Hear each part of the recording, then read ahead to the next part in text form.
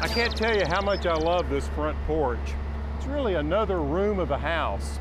And what makes it so spectacular is, well, first its depth, and secondly, these beautiful Greek Doric columns that run across the front of the house. On the porch, when you look out, you see that gorgeous 350-year-old post oak.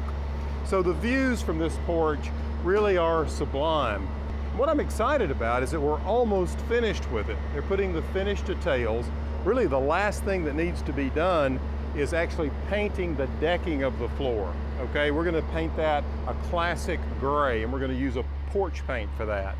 One of the details they've been working on here to help preserve these columns is to put a bit of metal flashing like this here on top of the caps of the columns.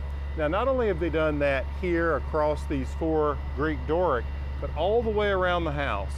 The columns on the back of the house, on the side of the house, even those little small square columns. And this will keep water from going down and really give these columns, which are so important to the house, a long, long life. Now, the idea here is to take care of details such as this, and we've tried to do that throughout the entire house. Now, I'm looking just across here to one of the columns, and I can see we have our first resident of the house. There's a pair of barn swallows who built a nest on the top capital just inside the porch.